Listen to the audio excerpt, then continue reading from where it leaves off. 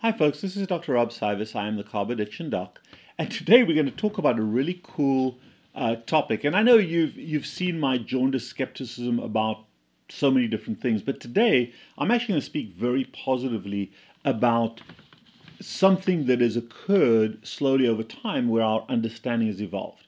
We're going to talk about FODMAPs, F-O-D-M-A-P, and that's an acronym, but it's also, this covers diseases like irritable bowel syndrome, which so many people are plagued with. What does FODMAP stand for? FODMAPs is fermentable oligosaccharides, disaccharides, monosaccharides, and polyols. What the hell does that mean?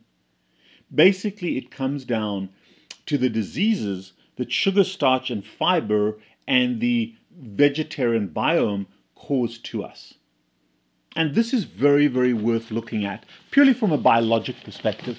Folks, if you like the content of this topic, hit the subscribe button, and possibly even hit the little bell signal on your YouTube channel to remind you when new videos drop. They drop every Tuesday and Thursday typically. And feel free to leave a comment. But leave a comment based on the content, not based on your knee-jerk critical effects. Whether it's pro or against, do it from a biologic perspective, not a knee-jerk perspective. Let's go on.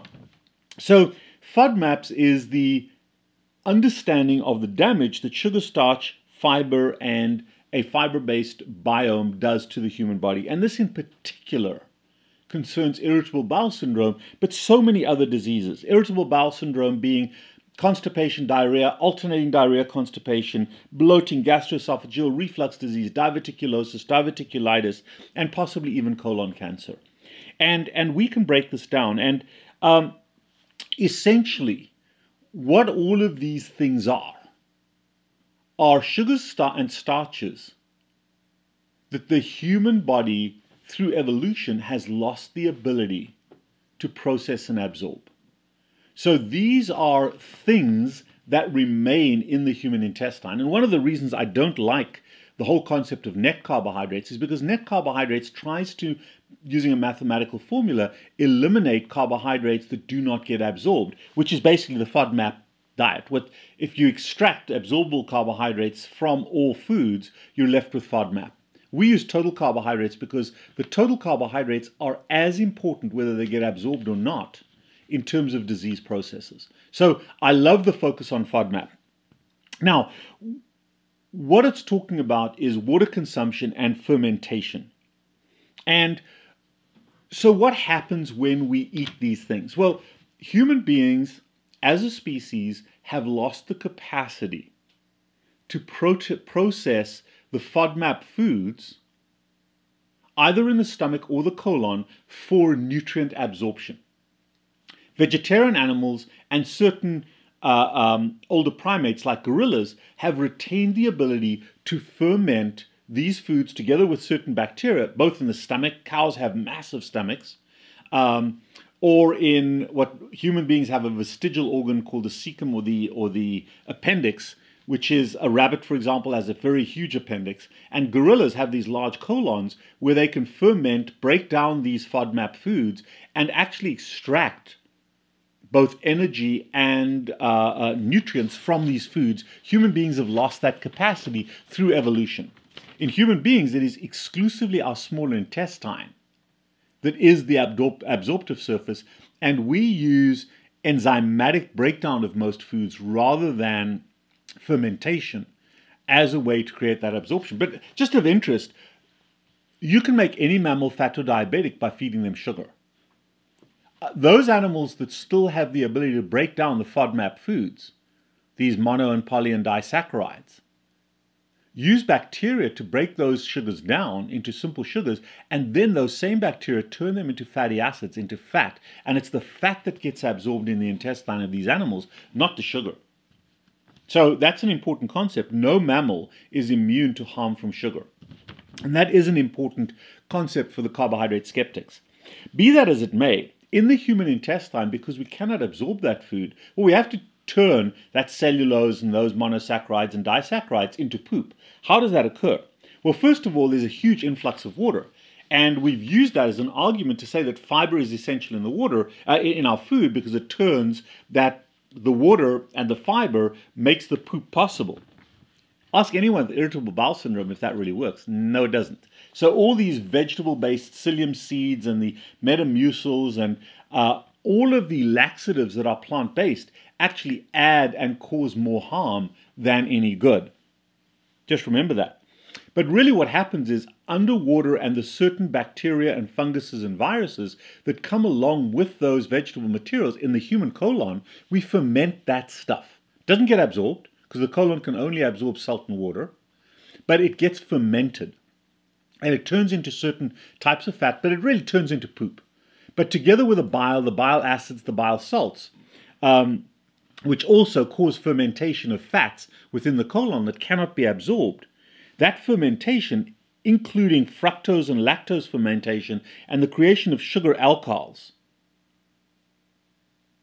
that fermentation damages the human colon. May cause diarrhea, may cause cramping, may cause bloating with the release of gases, but certainly damages the cells of the colon, may trigger inflammation, autoimmune disease, which is a cross-reaction of our inflammatory system. Remember, about a third of the human immune system is very active in the intestine, particularly the colon. May activate that immune system to cross-react and cause autoimmune disease, creates a leaky gut where you've got all this immune activation, but also may cause inflammation, bleeding, Crohn's disease, ulcerative colitis, colitis, cancer, and also weakening of the wall of the intestine that eventually leads to diverticulosis, all based on something that most human beings consider essential in the diet, which is this thing called fiber, which is another substitute for the word FODMAP.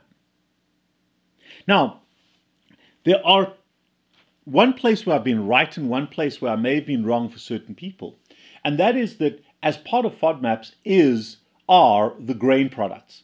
And we mostly focus on the glutens, but also those grain products are all fodder for fermentation in the stomach, in the small intestine, and mostly in the colon. So the grain products have very little value and extraordinary harm, not only through gluten and the gluten-like activation of the immune system, but also in terms of that fermentation cycle. And I've been absolutely right in saying grains are awful for the human diet. There's really no value to grains other than subsistence maybe for certain peasant cultures. However, the place where I have been wrong, and I'm not going to change my opinion on this, it's your choice.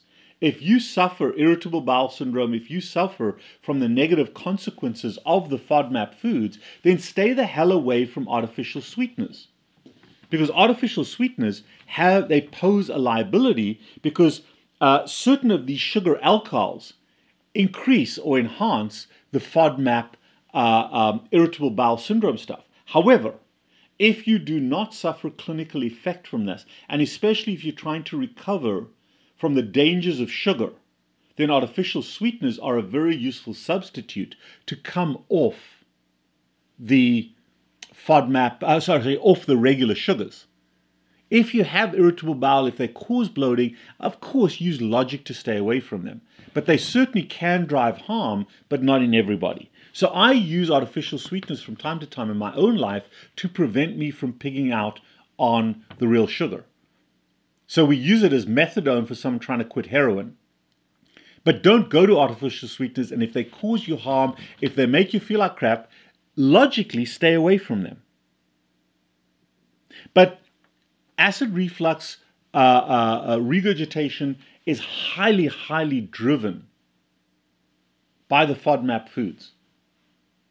And what we find is a lot of people going keto, getting rid of the carbohydrates, and it's the total carbohydrates, which includes this stuff.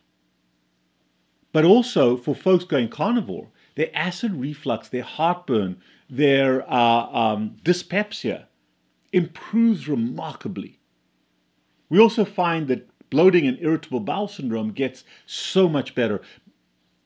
And we find in Crohn's disease patients and ulcerative colitis, they can put both of those diseases in remission over time as the biome adapts. So there is a huge positive benefit to avoiding the FODMAP foods. And what I'm telling people is do the experiment. If you've got irritable bowel syndrome, if you've got colitis or inflammatory bowel syndrome, if you have acid reflux or GERD, try the anti-carbohydrate, anti-FODMAP diet. Get rid of that from those foods from your diet and see over the course of maybe 4 to 6 weeks if there's an improvement. Then the decision you make is saying, yeah, getting rid of these foods makes me feel so much better, but I love my sugars to get high on, so I'll tolerate the irritable bowel to have some of this crap from time to time. Or, you know what, I love being normal, and if the price I pay is not getting high on carbohydrates anymore, I'm okay paying that price. That's an individual decision. Don't tell people they have to, you must get. No. As long as you understand that the FODMAP foods have a high propensity to trigger irritable bowel syndrome, to trigger colitis, to trigger gastroesophageal reflux, to potentiate diverticulitis and diverticulosis and colon cancer, then you can make an individual decision for yourself. I love this stuff so much, I'm not going to give it up. Or you know what? The diseases are overbearing, I'm going to stay away from it.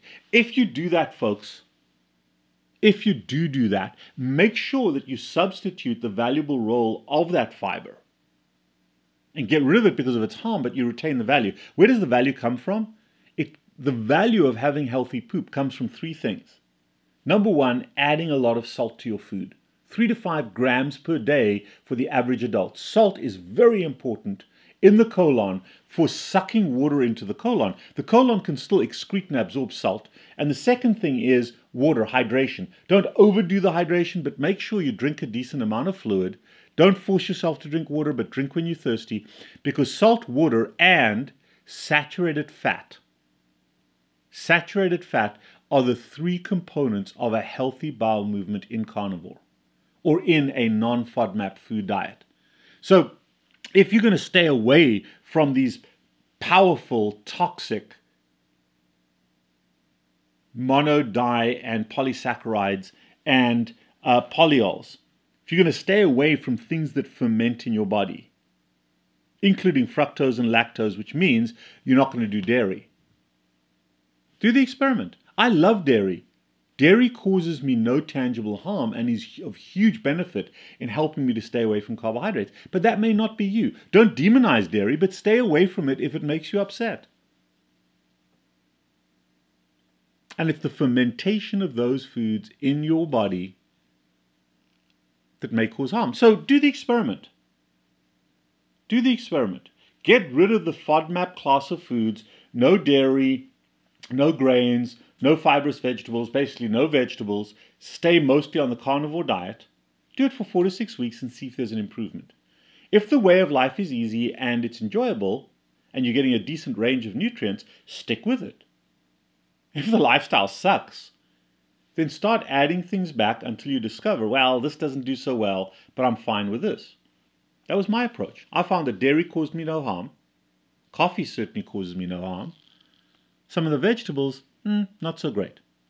Do the experiment, but understand that there is a significant amount of harm in a large number of people that does come from the FODMAP diets. Before you start taking medications for your irritable bowel syndrome, before you're on a whole bunch of toxic immunosuppressants for your Crohn's disease, try this. But remember, if you do it today, don't expect a result tomorrow. It takes months, 3 to 6 months before you begin to see results because the whole biome has to change. And that takes time. May even take some antibiotics in severe Crohn's disease patients. But yes, those diseases you can put into remission. Try it some time. This is a very, very positive message. And I love the concept. See if it works for you. I am the Carb Addiction Doc. Follow us on Facebook and Instagram. And if you like this video, subscribe to this channel. Hit the subscribe button. But also support us by throwing a cup of coffee at us on our Patreon account. Not literally. In terms of a few dollars. Carb Addiction Doc is our Patreon account. Thanks so much.